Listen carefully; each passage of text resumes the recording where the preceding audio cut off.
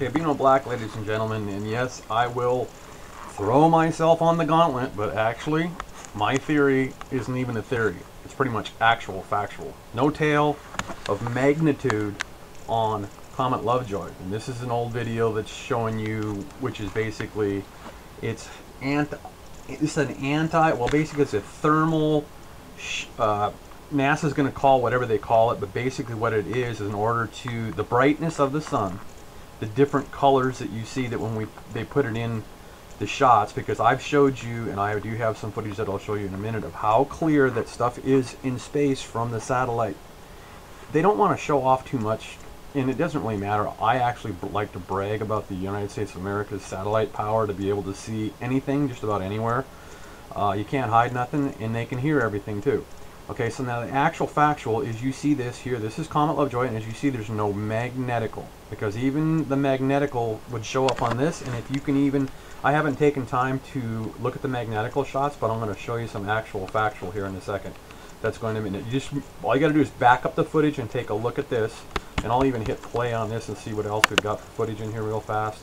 But this was Lovejoy, and as you can see, the twirling around, and you can see that the only magnetical that Lovejoy had was negative, and it changed its polarity when it went around the sun. Okay, so as you see there, and actually I just quoted that wrong, that's the positive polarity. It came around with a positive polarity and went to a negative polarity, which basically Lovejoy is the same as Comet Pan-STARRS in, and this is all Lovejoy going around now, but as you see that there was no negative on the tail. See, there's no negative line on the tail. All this footage of Lovejoy going by, okay? And then I'm going to take you to Pan-STARRS real fast, because I want to jam a bunch of data in here to, and then check the, okay, so basically, as this came by, it only had the positive. And I got to freeze that so you can see it. Hang on. Here we go. And here comes the positive. And it won't. But basically, okay, we're going to freeze it. We're going to catch it here. Hang on. We'll get back. This was all Lovejoy in the twirlers, the Twizzler that followed it, and stuff like that. And there's a lot more than one material. And I'm going to be able to show you in, also in, on Pan-STARRS right now. Now you can see the positive. You watch this line right here. This is the positive, okay, and it turns into a negative polarity, AC/DC. Okay, so it only had a positive. Once a planetoid object loses its positive and negative, or just one other, then it goes into a flying orbit. Now remember, they only found Pan-STARRS. Hopefully I can, and there you get a little bit more, and you can see it, that it only had a positive, which is on top, and we're viewing the sun to the right, positive, and then the negative polarity. So basically, Lovejoy, okay, comet, they want to sit and say comet, planetoid object, in an orbit, with only a positive, and when it went around the sun was powerful enough to change the polarity to only a negative polarity, and it kept falling. There is a possibility that if an object was to go by a strong enough star, it wouldn't just change the polarity, it would actually grab that in its magnetical force, and you'd have a new planet. That's right, ladies and gentlemen. That's why there was way more than just a big bang. There's big bangs, okay? So now, let me cue us up here. So remember, folks, this here is art, and then we'll get to the real. This is actual pictures from space, and this is what I've tried to tell you. I'll also have a picture of the sun here in a minute, too. And as you can see, the front energy, this is Pan-STARRS that's coming around, okay? And look at the energy out in front, the plasma field, okay? And then you're going to see the magnetical, and you're going to see that one of these days, it's very possible that Pan-STARRS might, they figure that it could be 100 million years that it's been traveling to get by us now, okay? And it's very possible, Okay, the orbit is huge. They're still mapping it. Okay, so let me play pan stars coming in here, and as you're going to see, we have a planetoid object right here that does not rotate, and that is not Venus. Now Venus does not rotate to the east. Okay, it rotates clockwise, but it does not orbit the sun clockwise. Okay, it orbit, and that's not Venus. Okay, that's our planetoid object, one of them we found in our solar system. And what's great about pan stars, so we end up finding our other, as you see, we got two magneticals here too, so we have other planets in our solar system. And as you know, it came through our solar system. That's our sun there. Okay, and here's some footage, and I'm going to cut some stuff out because you don't need to see overpaid tax dollars employees that don't even know as much as even you do after you watch me and some other people that you get your actual factual data from.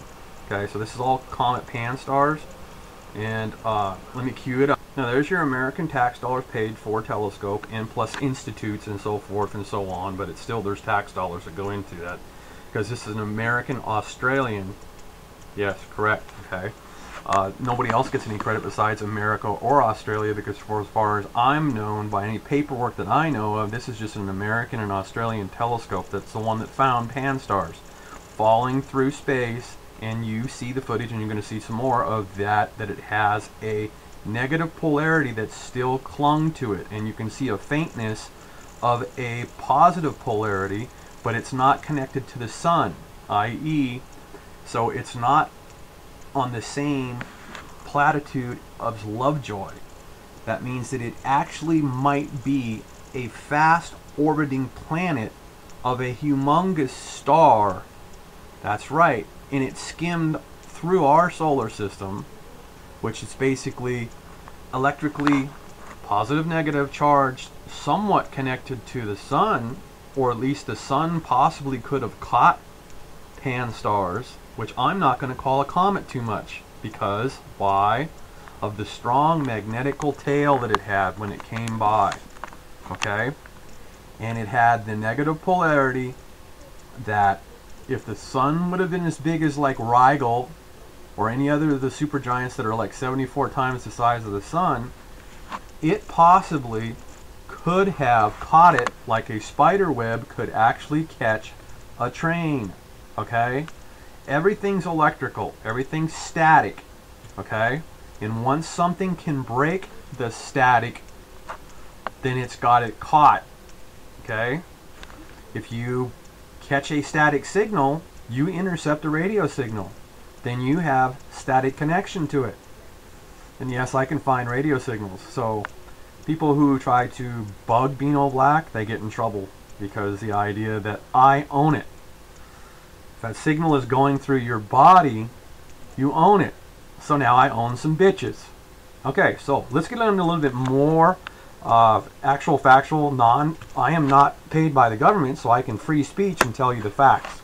Okay, it's illegal to, without a warrant, to electronically monitor and track someone. Yes, it's a felony, ladies and gentlemen. Okay, so NASA and every astrophysicist in the world is in trouble now for thinking and saying that they can cover everything up by calling everything an Oort cloud and calling everything a comet, because more than likely pan stars might possibly not even be a comet. It might be actually a orbital of a supergiant star somewhere out in space. Okay, and all you got to do is the speed orbit of Pluto and the arc of, and don't listen to this Pluto thing because it's way out beyond Pluto. Okay, I mean its arc is. Go to JPL, you'll see. Yeah, so pay attention to the orbit on JPL on pan stars, and you'll realize that basically it is possibly act. So now as it comes along, there's your ion. So basically, yes, it has a negative, strong, and a light positive cling to it. Now there is another object comes streaking across the sky. There's going to be, there, you see that comet? There's a comet for it. There's an asteroid or whatever that came by. Okay, and there's pan stars. And you can even see the tail of that. You can back that footage up because I'm running out of a little bit of time. So because you can see we had a strong negative polarity And this is pan stars that came through. And then also, even NASA tried to cover up our planetoid object that is rotating. If you watch this footage, it is rotating. Now this is Earth here, our magnetical there. This is Mercury here. And also I got some footage real fast that I got to show you. A webcam caught something high above, and it's not Mercury, okay? And they caught it high above the sun, and the sun did a huge CME to it. Now there's a good possibility it may have been pan stars, but it was high above. But since you see as this traveled up, and I don't have the date and stuff on this footage, but since the magnetical line, the strong magnetic connection, as you can see the positive north on it also, but the idea that this is a planetoid object in a fast orbit around another huge sun somewhere out in space, okay? And when it comes around, something happened in space that it is basically, and I'll just cue us real fast, get us back to that, play that footage again. Gotta make sure I don't see some sack of poop's face. And then we hit that, and we should be able to, and then you will realize that this is basically an orbital of another sun that has the same direction of positive and negative. And there was a chance that if the sun would be a huge supergiant, that it could have possibly caught this object and had it stay in our solar system. So there is an electrical connection to another solar system with pan stars, which is something of an orbit of 100 million years. Okay, so we get a good positive of knowing how large the magnetical cling of the Milky Way galaxy. Okay, and then there's 2 other planets out here too. We have to locate and find out what we got going on with, and we'll come back into that with more videos. I'm going to show you some earthquake information and another great webcam shot from down here on Earth. Okay, I can't talk about too much here. We're going to hurry up and get a lot of data into you real fast. Make sure you look at the kilometers a second, okay? Kilometers a second speed on this, on our objects. I'm going to hurry up and give you off Cactus. We're going to look at, and you're going to see what is actually electrical connection, and there's way more than one that is blinging us. And basically, I think I'm going to hit play in a second on each one of these. Hurry up and get these into you. I might have repeated there. I don't have all day to do all these, and as you see this is the same thing here. Now you're going to watch this go to black, and these are different days. Okay, I got the 13th there. 13th there. So I doubled up on one, but you can see that that's there. Okay. But as you see, is on the 13th they had I'm not going to get into that right now, but let's go ahead and hit play on this, and you're going to see this go to black. And what you're going to see is the bling bling, the electrical connection from other stars out in space. Okay, so we've got 712, and they're basically showing you, capturing the CME and letting you know about the CME locations with the drawings, but I'm showing you the electrical connection from out in space. Okay, because we can hit that like that, and as you see, it went to black also. So you can see what's striking. Basically, it's like the charcoal lighter, ladies and gentlemen, because basically the sun is a nuclear fusion. Okay, it's not a charcoal briquette, but it's the size of it too. It's going to burn forever, pretty much. Not forever, billions of years, but okay. So it's electrical energy, and remember, a candle puts off. I can make a candle. You can get a decent, just an average table candle. You can get 20,000 volts from it. Okay, it's actual factual. I'm an electrician. I can prove it to you. Okay. I've actually even got a video that I'm not, and actually that country would be going to be pretty pissed off when they find out that somebody actually made a. So especially since they are pro-nuclear. The idea that they don't want everybody buying a candle and making electricity for themselves, and there's other ways you can do it too. So anyway, that's data from Cactus. We've been getting a lot of CME action. Let's hurry up and get some of that CME action in again, and basically just plop through Cactus again here real fast. And you can freeze these, and that's that electrical energy there. And there was also been some electrical strikes that come from here. And remember your positive and your negative polarity. Your negative is on the bottom of the Earth, okay? And as you watch the sun rotate, you can watch this, you'll see the negative polarity is the blue area, and then the red area is your positive polarity, and that's the sun, which has us magnetically connected. And yes,